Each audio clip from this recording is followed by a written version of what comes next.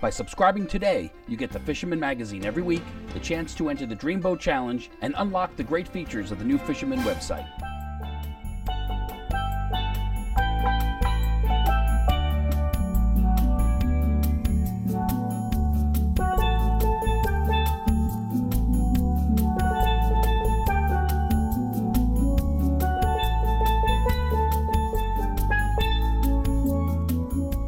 So today I'm going to show you how to do a double Blackfish hook rig using Gamakatsu 4 hooks.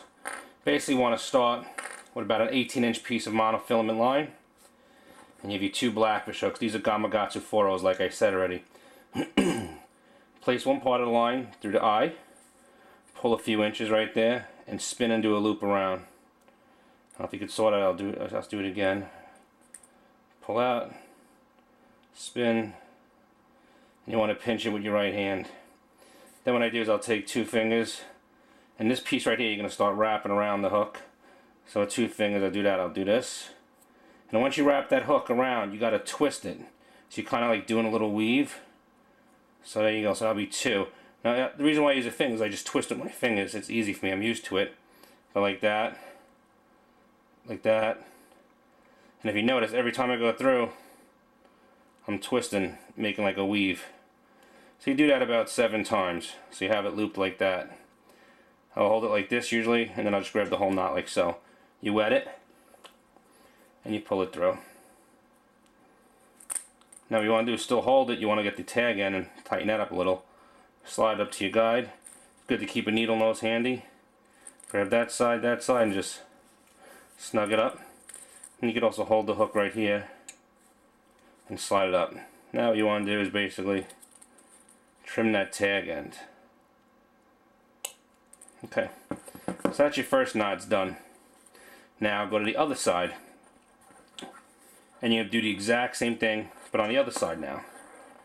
So you go through the eye, pull a little bit, loop it around, pinch it, give yourself some line, and you're doing this with one line too, so both hooks are going to be tied on one piece of monofilament.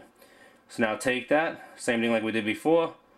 You can see I'm starting to twist, wrap it, twist it, wrap it, twist it, wrap it, twist it, wrap it. Now watch the twist. You can actually see the whole twist going in. And again, you do that, 6 or 7 times. Hold that, pinch the whole thing. Again, wet. Slide it. Pull this down. Pull up to your eye right there. Now you want to snug everything down. And of course, trim your tag end. Now that that's done, you have something that looks like this. Your 2 hooks and a piece of monofilament. But now you got to make a loop in it so you can put it on your leader. So what I like to do is I'll take it like this and keep it thing, and I'll form a little dropper loop in there, like that. Once you form that dropper loop, just spin it on itself. 1, 2, 3, 4, 5. So now with that drop loop is open, you're going to take this piece, put it through, like so.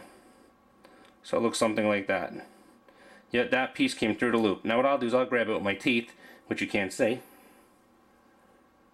and I'll hold it with my teeth to get it like that. And we do just start pulling the hooks together, like so. You also want to wet it. Every knot you want to moisten to reduce the friction. Put the 2 hooks together like so, and pull. And now you have your little loop. And that's basically it. That's how you make your double Blackfish hook. This one's a little sloppy. I'm really not using leader material. I'm just using some Andy monofilament I had. But that's it. You can also make it a little neater if they want it to be more even. But that was just a quick thing to show you how it's done. Take that, hook that to your main line like that. Your sinker sits down here, and that's how it sits. Then you take your 2 hooks, put them into the crab, and now you have 2 hooks into the 1 crab. Also known as a Snafu rig, a lot of people call it. Double hook rig, tandem rig, whatever it may be. This rig works, and it catches fish.